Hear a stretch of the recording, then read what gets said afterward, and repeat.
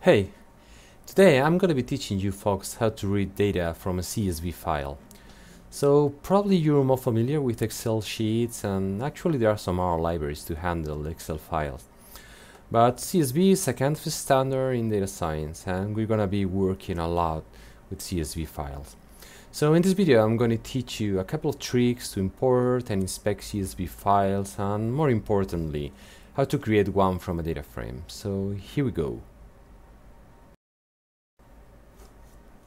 As usual, we're going to start with our studio. We're going to create a new R script. And there are a couple of ways to import the data file. Actually, 3 ways, but I'm going to teach you about a couple of them. So the first one is a visual one. So here in this environment panel, you have this tab here. So if you click in import data set, you can use different formats. As I was saying, you can actually import from Excel, but we're going to import a text file. So let's click here, and then we're going to import this data file, which is called used car CSV.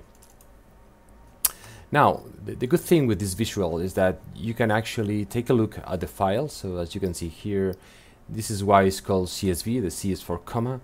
So you have different fields separated by a comma, and this is the header, and then the value. So the first entry in this data set is this one. So year 2011, model cell, and so on and so forth. So if you remove this thing, if you say that this is not the header, actually it considers that the first line is also part of the data. And as you can see here, it creates new names from V1 to, in this case, to V6. So, but in this case we have a header. So let's plug this here.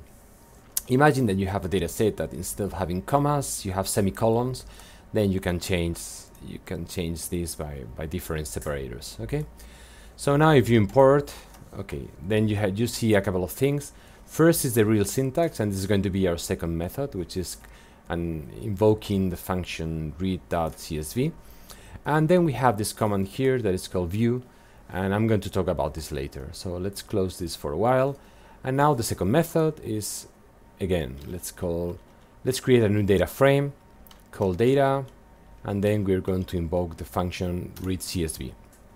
Again, if you press F1, remember that you have here all the help that you need and some examples in the end. In this case, I'm going to introduce it manually. A good thing is that, for instance, if you here press tab, okay, between quotation marks, then it lists all the files that you have there. And actually you can start writing, for instance, use and then tab, and as you can see here, it completes automatically all the files starting with use. Okay, this is pretty handy.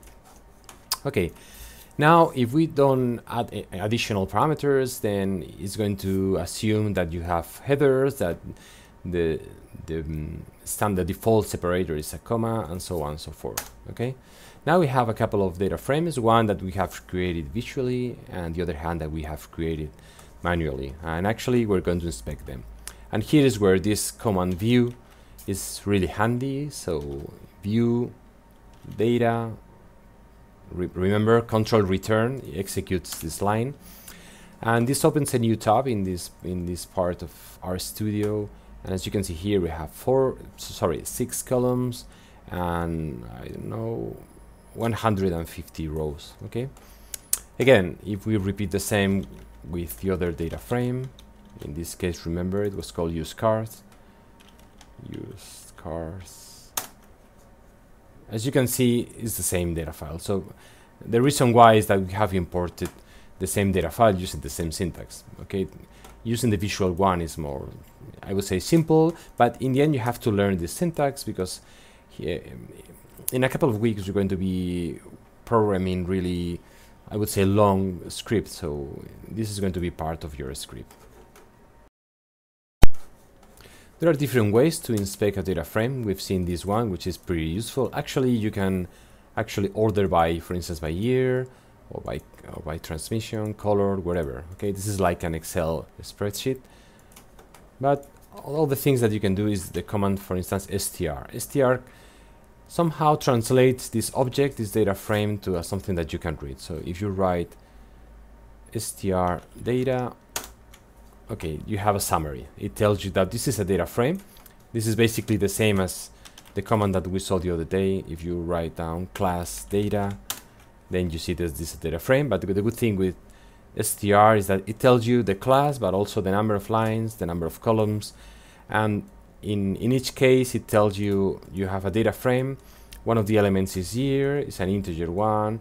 It takes these values, okay? These are the first ones. This is the same actually if we use head data.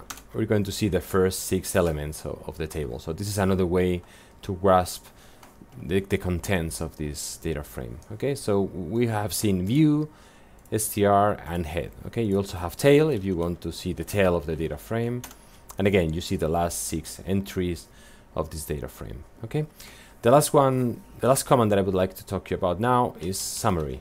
If you write down summary and then your data frame, this is really interesting because it tells you for numerical values, it tells you the minimum value, the maximum, the median, the mean, and the first and third quantile. Okay, this is pretty interesting. If you have factors, categorical values like transmission, it tells you that for the 150 elements, you have 128 factors that are auto type, and the other 22 are manual type. So this is pretty useful, and whenever you have some doubts about the contents of your data frame, I suggest you that you can use view, which is the visual way to inspect the file, but summary is king in this context. Finally, a couple of things. Now we have seen how to read a CSV file, and then we have to learn how to write a CSV file. So the syntax is write CSV, and now you have to write down your data frame, in this case data, and now the name of the new data set that you want to create. So new data frame.csv. Okay, if you don't say anything else, it's going to assume the default value. So again, if you press F1, you see all the parameters that you have here. Okay, now let's run this one. And now if you go to the files panel, this is not here. Why is that? Because I have said before, you have to choose in which directory you're working on. Now I'm working in a different directory like this one. So one thing that I can do is save this in the directory that I want, and now you see this new df CSV file here. Okay, so this is pretty simple. And now to end this video, my favorite trick. You can use read CSV with an URL, which is a web page. Let's go here and imagine that you know the direction of a file. In this case, let's try to find usecars.csv, and then Google tell us that this is a store in GitHub. So let's press here. This is not the web page in which we can import, but if you click here in raw, okay, you see actually the real data frame.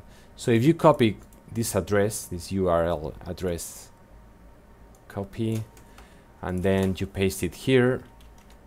Let's call this new data frame.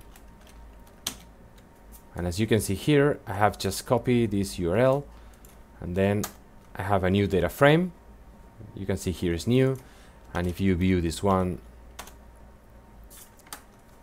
again you have the same data frame. So this is pretty awesome because you can start your data analysis. Instead of downloading the data file, you can do this automatically.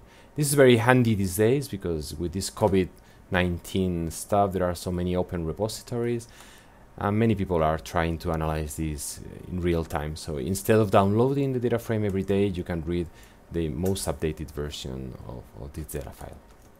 Okay, and that's all for today.